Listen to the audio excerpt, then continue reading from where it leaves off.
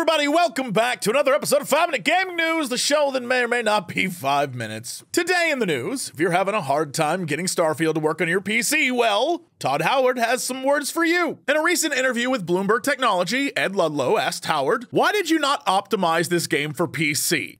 We did, says Howard, as Phil Spencer fails to suppress a chuckle. "It's running great. It is a next-gen PC game. We really do push the technology, so you may need to upgrade your PC for this game. But it's got a lot of great stuff going on in it, and fans are responding awesome. But despite what they say, for some people out there, it's not working that great. As reported by Kotaku, some fans are responding annoyed. The game is not optimized at all," declares another popular comment on Twitter. "My 4090 can't even reach 60 FPS with so many zones, and it crashes every time with DLSS 3 frame generation mod." And that mod is no joke. Right now, the most popular mod for Starfield isn't the inventory UI improvement or the one that turns Vasco into Thomas the Tank Engine, but the Starfield Upscaler, which replaces in-game FSR2 with DLSS XESS. This is in part due to Starfield working with AMD and leaving a lot of NVIDIA users feeling like they're left floating in space. But again, that brings us back to the confidence with which Howard said it's optimized.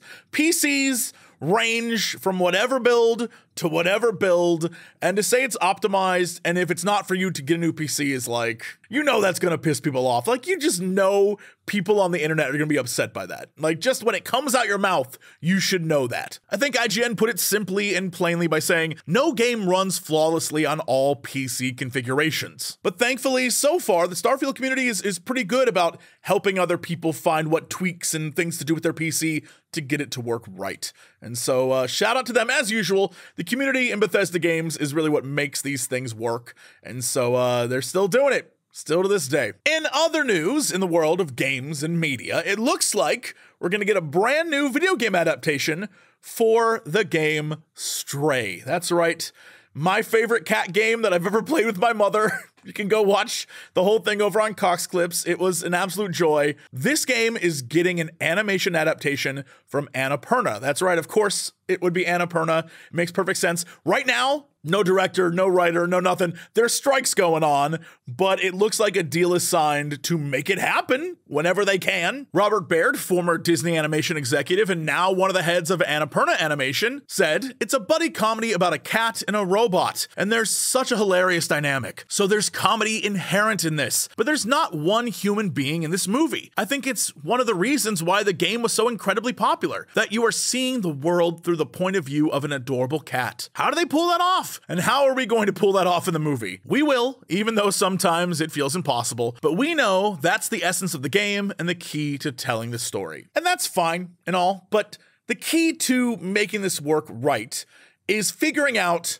what makes a game work versus what would make an animated movie work, right? Are you just gonna retell the story? Are you going to give people something different than the game would have? When you play the game of Stray, what makes it fun isn't the dynamic between the robot and the cat. That's cool. It adds to it, its flavor, but what makes it fun is you are a cat exploring and you're doing crazy cat things.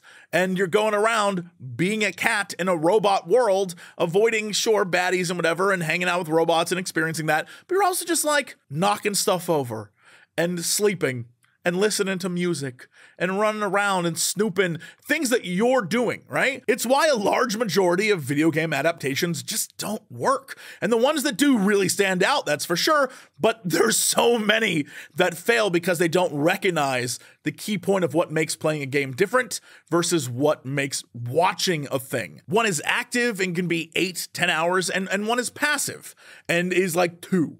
So I feel like this should be something Hollywood knows, but my God, they just don't. This is strangely a subject that I talk with Crendor about all the time. He hates games with a lot of story. He does not like them. He has complained numerous times about things, even like God of War. He's like, the first hour was a movie. I was bored and I'm enthralled by it. You know what I mean? So what would he say? Well, he definitely isn't going to explain that because it's time for your Cren Minute.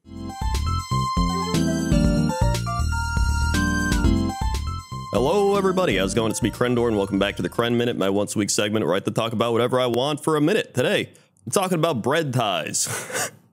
Because I was getting a bagel, They got that little bread tie thing on it, right? The little plastic thing, and it like holds it all together. But I never reuse those. And I'm like, who reuses these? Who takes the thing out and then like does the whole thing and then like reuses the bag tie? Usually I just twist it and then I put it under and then I lay the bread on top of the bread tie thing, right? Or if it's got the twisty tie, I do the same thing. I throw it away and then I just spin it around and do that. Like, I don't know. And that just works for me. Are there people that actually use the bread tie? I'm curious. How many people use bread ties, or like, what is your bread resealment measure? I don't know what you're doing. So let me know in the comments section. Also, go check out the youtube.com/Cox and Crendor podcast, best worst podcast on the internet. See ya.